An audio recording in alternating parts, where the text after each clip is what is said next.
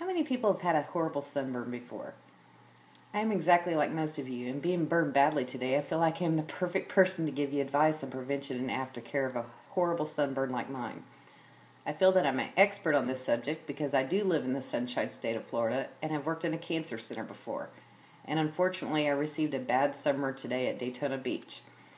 I'm going to tell you how to prevent a sunburn like mine and what to do if you get a sunburn like mine. This is what you need for protection. These are the items you need for aftercare.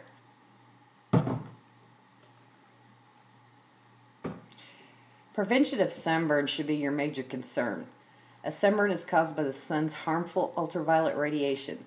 It may seem just like a temporary irritation, but sunburns can cause long-lasting damage to your skin. Children are especially at risk. One blistering sunburn in childhood or adolescence more than doubles a person's chances of developing melanoma later in life.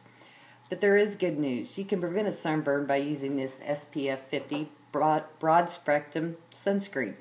This is my sunscreen of choice. It's the Equate brand, and it's water-resistant formula that lasts up to 90 minutes.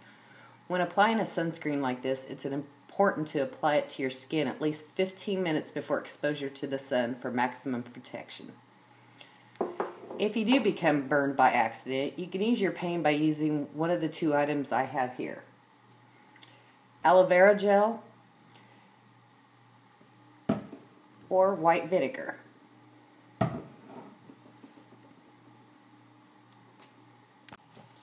Aloe vera gel is very moisturizing for sunburned, irritated skin.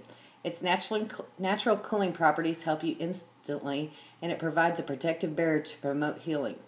If you don't have aloe vera gel in your home, you may consider using this, white vinegar. I've had this white vinegar in the refrigerator, and when I need some instant relief, I take it out, put it on a washcloth, and apply it to my skin. The white vinegar takes the sting out of sunburn and provides a little temporary relief.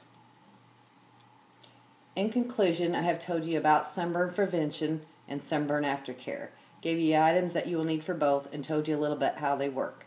Hope now that you can prevent your own sunburn, and if you do, you'll be able to get a little relief from what happens to you.